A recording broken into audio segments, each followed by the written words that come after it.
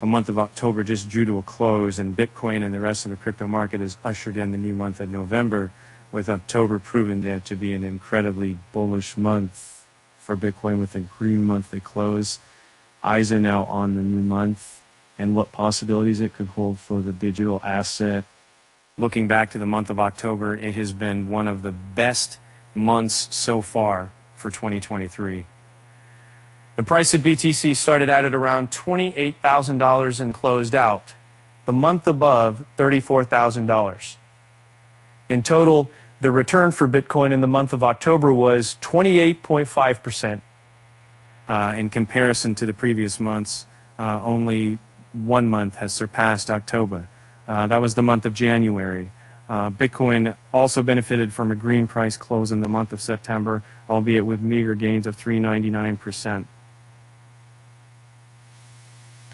2023 has also turned out to be a year of good returns, with 6 months out of the last 10 months closing in the green.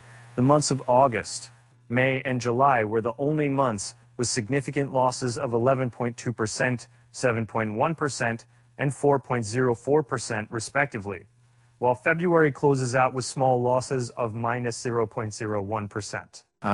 The first day of November is already starting out with losses for the price of BTC, but it is still early for the digital asset to pick back up. Historically, though, especially over the last 5 years, Bitcoin has recorded poor performance in the month of November. And in 2022, the infamous FTX crash took the Bitcoin price from above 21,400 to below $16,000, and the month ended with 16.1% losses. The same was the case for the previous year in 2021, when the crypto bull market began to wind down. That month ended up with a red close of 7.12%. 2020 was different in the fact that Bitcoin saw a 42.9% increase in November, which was the year that the bull market began. But 2023 is more closely similar to the year 2019, because they're both the year before the Bitcoin halving takes place, and November suffered losses in 2019. If Bitcoin keeps to the November trend similar to 2019, then it is possible that the digital asset will reverse its October gains this month.